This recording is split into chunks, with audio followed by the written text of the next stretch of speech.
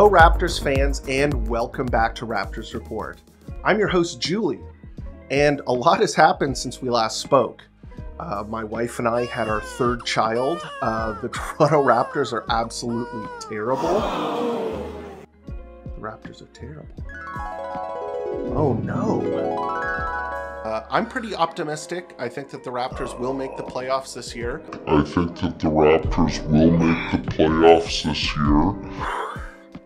Anyway, the Raptors are in a pretty unenviable position moving forward into the new year, and in my opinion, they need to make a big change. Now, the Raptors front office has been putting off rebuilding for a number of years now, and the team does have talent, but their asset cupboard moving forward is pretty bare. The Raptors hired a new coach to fix what they assumed was an issue with their development pipeline, Darko Rajakovic.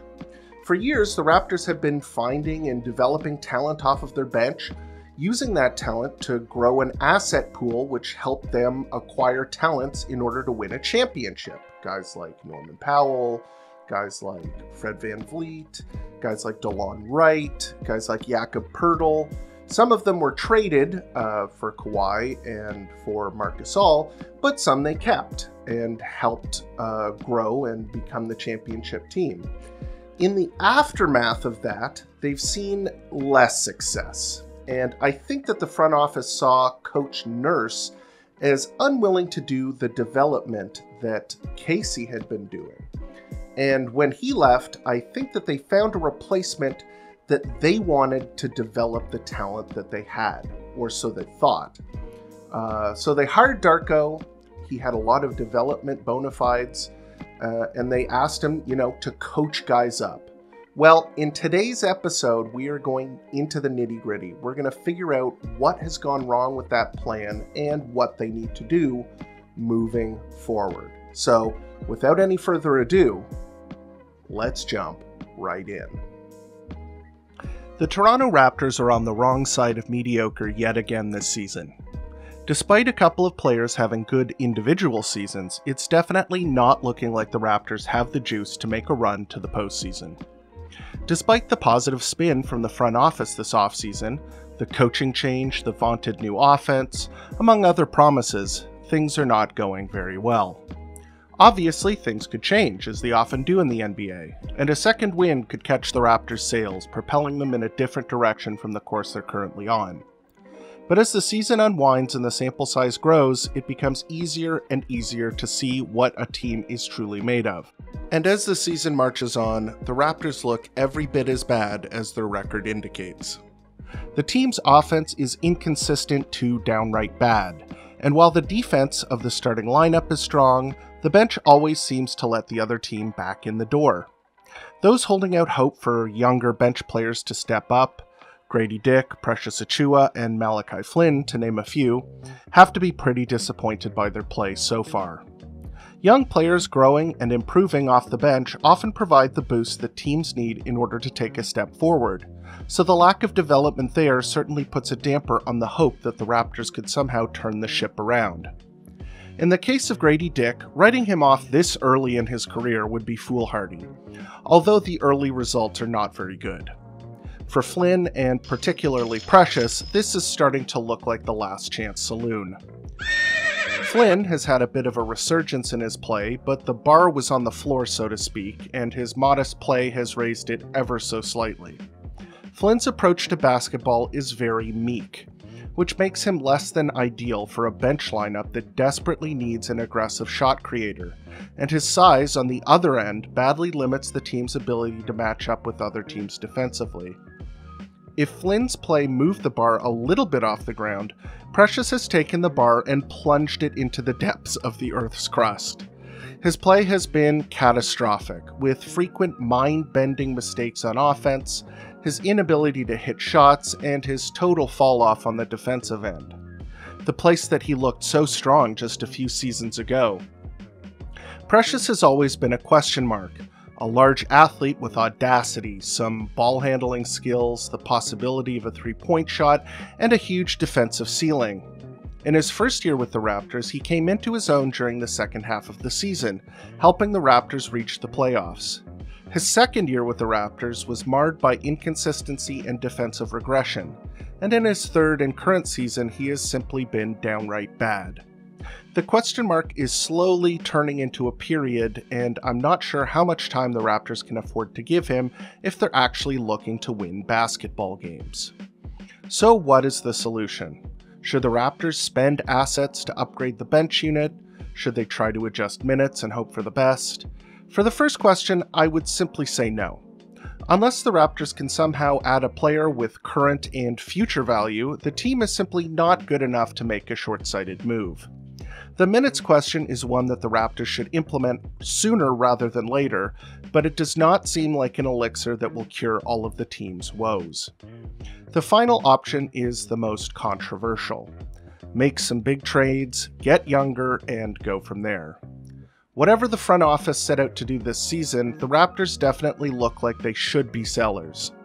Siakam, OG Anunoby, and Gary Trent Jr. are all in the final years of their contracts. Siakam and Anunoby have value around the league as versatile multi-tool forwards. Gary, after a disastrous start to the season, has begun to round into form, but his upside as a player looks much lower than it did a few seasons ago. He appears to be an off-ball guard who can shoot and not do a whole lot else. The Raptors also have other assets. Poeltl has had a bit of a down season this year. That said, he's a good defender, a great finisher, and an underrated playmaker. He's on a long-term, reasonable contract and has recently entered his prime. Dennis Schroeder is having a okay season, statistically, and should be able to get some value back. Chris Boucher is a decent bench player who other teams might value. The only true untouchable on the roster should be Scotty Barnes. Barnes has had a great start to the season, but the minutes he's played with the bench have hurt his production considerably, and he's still finding his way as a pro. With that said, he's 22 years old on his rookie contract and a good stepping stone for the Raptors if they decide to rebuild, so that they're not starting from square one. In terms of other players to hang on to, OG Anunoby would be a decent bet. Although he is in the final year of his deal, he's still only 26, and if the Raptors free up enough cap space, they could give him the contract he's been looking for. Siakam is one of my favorite Raptors of all time. He's a great player who was a big part of the Raptors' first and only championship. By all accounts, he's a great guy and a true pro. The front office never truly invested much in trying to build around him, kind of half-assing that part while also kind of half-assing the development side of things, leaving the Raptors stuck in the middle. With that said, Siakam is almost 30 and deserves to be in a better situation than a mediocre team struggling to tread water in the Eastern Conference. If the Raptors can find a team that needs a playmaking forward with excellent interior scoring and distribution skills, Pascal is a guy who could take a middling team and turn them into a contender. With the struggles of the Golden State Warriors, they might be a team to keep an eye on. They have some interesting prospects in Moses Moody and Brandon Podziemski, and they badly need size at the forward spot and veteran production. Siakam's contract situation will limit how much the Raptors can ask back for him, but getting value for his expiring should be a priority so that they don't run into a Fred VanVleet situation where they get left holding the bag and nothing else to show for it. Complicating the rebuild scenario somewhat is the Raptors pick situation. The Raptors, in exchange for Jakob Poeltl, traded this year's draft pick, top 7 protected. The good news is that Poeltl may be worth more than what he was traded for. The bad news is that the Raptors probably want the pick to convey in this year's draft because this year's draft isn't very good. What that means is that the Raptors probably don't want to fully bottom out.